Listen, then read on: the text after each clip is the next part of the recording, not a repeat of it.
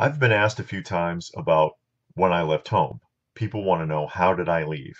And the reason for that is because I've talked about my situations growing up. I grew up in an abusive household. Father was gone, mother was a paranoid schizophrenic clinically. She was a legitimate paranoid schizophrenic, amongst other things. She was very abusive. And how did you get out of that? How did you walk away from it? And I guess a lot of people ask about that because some of the people who watch the channel watch because I talk about things like that, and it makes it easier for them. You know, when they see someone else who's able to openly discuss those kinds of situations from their childhood, I guess it helps them to connect with their own situation or understand it better. But the way that I left was by just doing it. As simple as that. When I was 17 years old, I got a full-time job. I had been working anyway. I've been working since I was like 10 years old, doing everything you can think of. But when I was 17, I ended up at Caradonna. It's a name, Caradonna Provisions, which is still there. It's in Boston, and this was located in South Boston. I don't know if it's still in South Boston, but I have looked it up in the past, and they are still operating. And they provided food for restaurants. It was a refrigerated warehouse, bulk food. It was a tough job. I was there 10 plus hours a day, Monday through Friday. And it was a tough commute because being all the way out in South Boston, and I was living in Brighton at the time, it meant that I'd have to catch the first trolley out on the Green Line in the morning from Brighton close to Coolidge Corner and ride it all the way downtown and then switch to the Red Line. So it took about an hour in the morning and then 2 hours coming home because it would be after 5 o'clock. So it would be rush hour. And that was tough. I know I'm going off on a little tangent here, but just to give you an idea, I had been working anyway. I was used to working, so now this was a bigger full-time job.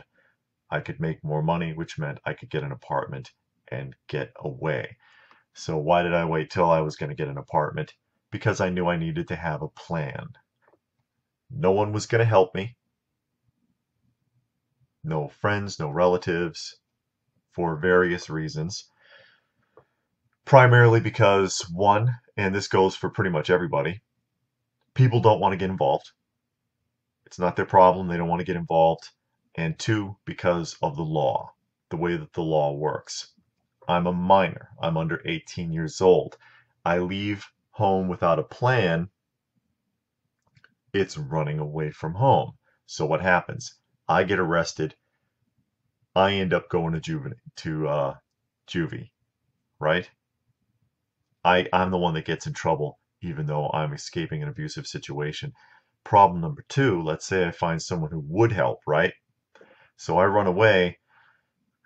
Now they're harboring a fugitive. Worse, since I'm underage, they're harboring a fugitive minor. This is another reason why you younger people, you can't find nobody to help you. Nobody wants to go to jail for that, and I can't blame them. Can you really blame them? You can get mad if you want to. You're young, you don't understand. It's Tigger for when it's time to bounce. But you're asking a lot if you're going to run away and ask somebody to watch out for you. They'll go to jail for that. And it won't be easy. And they could end up on a child registry too, depending on your age. It's not worth it to anybody. Relatives don't want to get involved. You know where I'm going. So I had to be able to do this on my own. So got a job, got an apartment. Problem with getting the apartment was because of my age, I need someone to vouch for me. So who do you think ends up vouching for me? My mother. And the next question would be, why would she help you instead of trying to keep her claws into you. Well, she was keeping her claws into me by helping me. Think about the logic of it. People like that like to hang things over your head. They like to create a false sense of obligation. And remember that phrase, false sense of obligation, because that's something that I want to talk about here in the near future. And I can get on a real long rip about that subject. People who are abusive like to create a false sense of obligation. So she helps me get the apartment. Then I have to listen to how you wouldn't even have that apartment if it wasn't for me. Because they want you to always feel like you owe them something. You don't owe them a damn thing. You owe that person nothing. Nothing. Okay? Especially if they've been abusive towards you, if they've been hurting you your whole life, physically, emotionally, however they've been doing it. They've been hurting you your whole life. You owe them nothing. And you do not have to look back. So I moved out and I was done. Hardly spoke to her. And I would run into her off and on or talk to her off and on because of my sister primarily, because she's much younger and she was still living with her. But you don't have to deal with that person anymore. If you're gone, you're gone. You don't owe them anything. So what are you going back to? And then people will bring up the subject of forgiveness. And they'll tell you, oh, well, you have to forgive the person because it's more for you than it is for them. Okay, sure. I forgive her, but that doesn't mean I have to go back to it. It doesn't mean I have to ever talk to her again. And it doesn't mean I have to forget any of it. You don't have to forget what put you in the situation where you are now. You don't have to live there with whatever happened in the past. It's in the past. That's why I'm able to talk about it so freely, because I don't care. I don't care. It's way back there somewhere. I don't live back there. I live right here. Right now is where I am. The past is gone.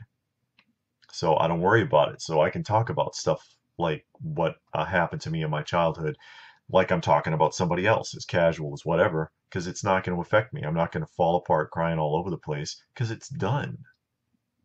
And I can sit there and say, yeah, I forgive her. I get it. She's mentally ill. But I don't have to forget, because then I would be repeating the mistake and let her get to me again. So you can't forget how she is. I can't forget how she is because it hasn't changed. And there have been cycles where, I've run into her in the past. But at this point, I haven't spoken nor heard from her in about 10 years. And it was several years prior to that when I heard from her the last time. And truthfully, don't know if she's dead or alive. I assume she's alive because if she was dead, then the family would have reached out to my sister and my sister would have told me, because we stay in communication with each other. Not so much with the family. I don't really talk to them at all. I haven't spoken to them in even longer, honestly. The aunts, uncles, cousins, whatever. But yeah, you don't owe that person anything. You can escape, and you will. Make sure you have a plan. Don't do anything rash or stupid that's going to get you or someone else in trouble. They always tell you, oh yeah, things can get better. They can. But that's up to you. And when you go away, you don't have to go back to it. You don't even need the closure.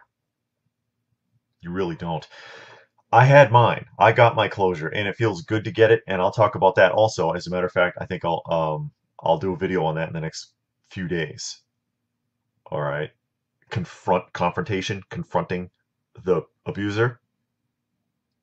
It can be very therapeutic, and it can give you the closure that you need. But if you don't have the closure, if you can't get it, or okay, I absolutely can't go back and talk to this person for whatever reason, then success is your revenge. If you're doing all right, then it does not matter if they ever know. if they ever know what became of you. It makes no difference. So yeah, leaving home was not that hard.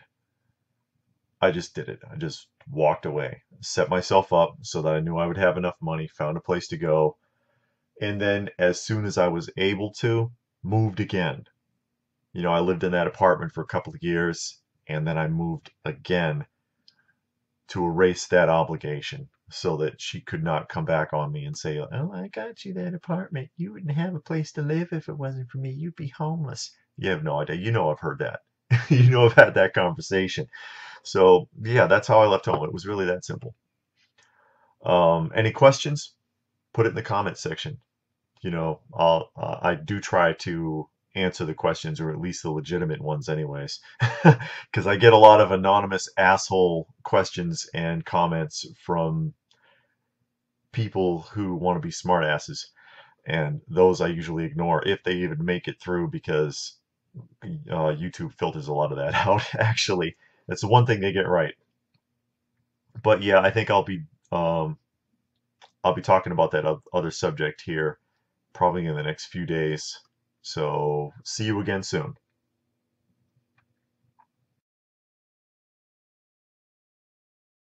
Amongst other things, she was very abusive. And how did you get out of that? How did you walk away from it? And I guess a lot of people ask about that because some of the people who watch the channel watch because I talk about things like that, and it makes it easier for them. When they see someone else who's able to openly discuss. I've been asked a few times about when I left home. People want to know, how did I leave? And the reason for that is because I've talked about my situations growing up. I grew up in an abusive household. Father was gone, mother was a paranoid schizophrenic. Clinically, she was a legitimate paranoid schizophrenic. Those kinds of situations from their childhood, I guess it helps them to connect with their own situation or understand it better. But the way that I left was by just doing it. As simple as that. When I was 17 years old, I got a full-time job. I had been working anyway. I've been working since I was like 10 years old, doing everything you can think of. But when I was 17, I ended up at Caradonna. It's a name, Caradonna Provisions, which is still there. It's in Boston, and this was located in South Boston. I don't know if it's still in South Boston, but I have looked it up in the past, and they are still operating. And they provided food for restaurants. It was a refrigerated warehouse, bulk food. It was a tough job. I was there 10 plus hours a day, Monday through Friday. And it was a tough commute because being all the way out in South Boston, and I was living in Brighton at the time, it meant that I'd have to catch the first trolley out on the Green Line in the morning from Brighton close to Coolidge Corner and ride